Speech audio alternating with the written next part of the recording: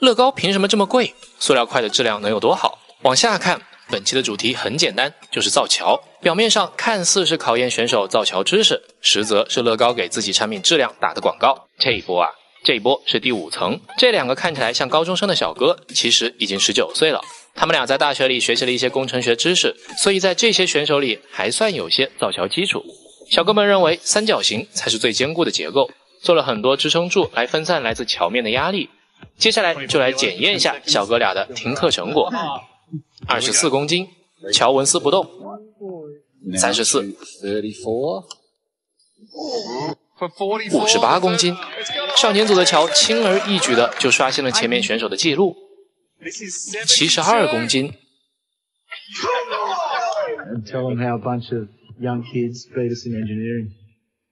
竟然还能支撑得住。88公斤。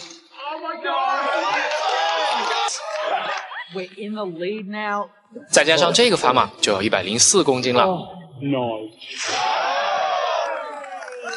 少年组的最终成绩是88公斤。他们将物理知识和乐高完美结合，创造了目前这场比赛中的最高纪录。夫妻组在面对工程领域时也是一脸懵逼，毫无信心。在搭建的时候，因为没有什么经验，零件和长度都没有计算好。为了挽回一些局面，丈夫最后在桥上按了很多人仔。虽然评委说了这次的比赛不看外观和故事，但夫妻组还是不甘心，想挣扎一下，看看这座几乎没用什么科技建的桥能坚持几个砝码。24公斤，桥面已经弯曲了。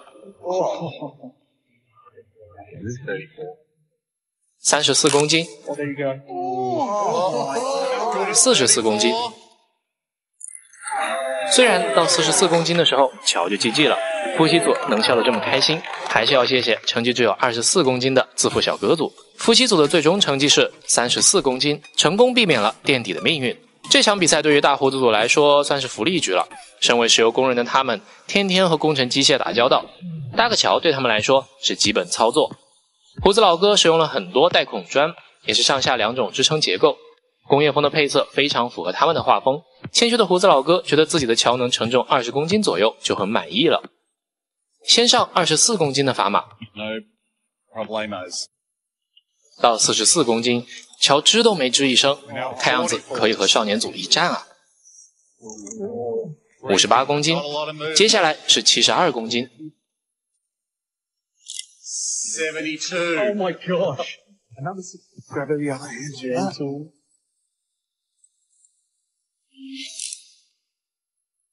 哇，胡子组已经达到了少年组创下的88公斤的记录，即将冲击104公斤。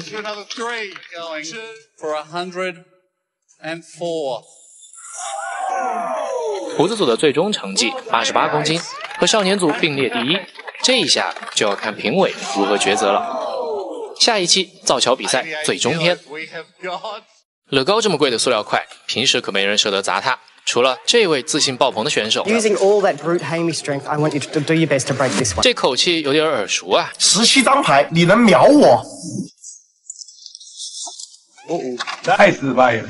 其实这一期的主题是建桥嘛，当然考验的是承重力了。自负小哥是一位艺术家，也许艺术家总是有一些特别的坚持和自负。不过实践才是检验真理的唯一标准。我们先放16公斤的砝码上去看看。虽然桥凹陷了一点，但无伤大雅。24公斤，有点勉强了。这还没等到下一个砝码，桥所以自负小哥组最后的成绩是24公斤。恭喜自负小哥组，只差96公斤就达到了目标。自负小哥组是真的没有工程学基础，环顾周围，其他组都是做了靠谱的支撑的结构，但他们只做了一个板桥。乐高砖块做的板桥，在跨越2米长的距离时，自然一压就碎。小哥组往期的作品中能看出小哥组的技术力一向是很牛逼的，但他们在工程造桥的知识上比较匮乏，所以这场比赛让他们很头大。小哥组搭建了一个横架桥，可能是因为评委说了这一期不看外观和故事，小哥组在外观设计上可算是放飞自我了。选这2个颜色是为了方便抠像吗？小哥组的桥有2种支撑结构，肯定是比上一组自负小哥的结实许多。前24公斤是没什么问题， 34、44，已经58公斤了，差不多接近一个成年妹子的体重了。接下来72公斤。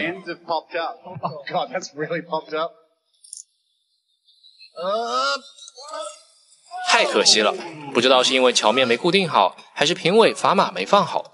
这要是现实中的桥，可就真成了大型翻车现场了。所以实际上小哥组的抠像桥应该还能再坚持几个砝码。58公斤这个成绩，下一期节目组准备的60公斤砝码竟然不够用了，乐高桥到底能承重多少呢？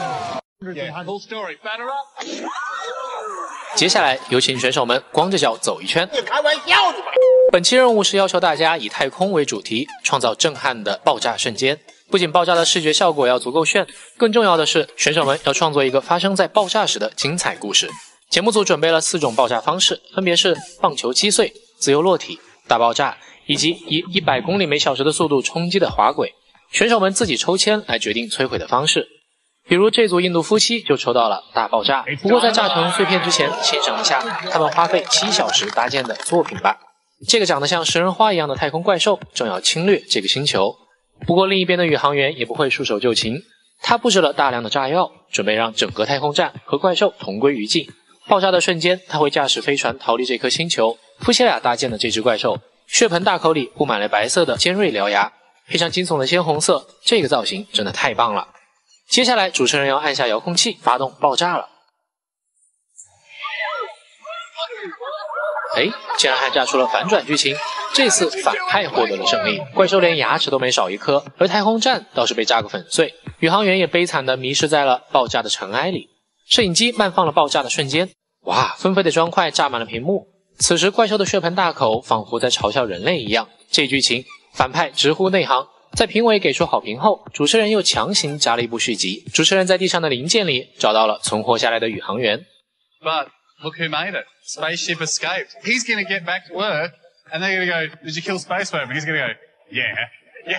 I looked in the rearview mirror, it was a huge explosion. No one survived that. I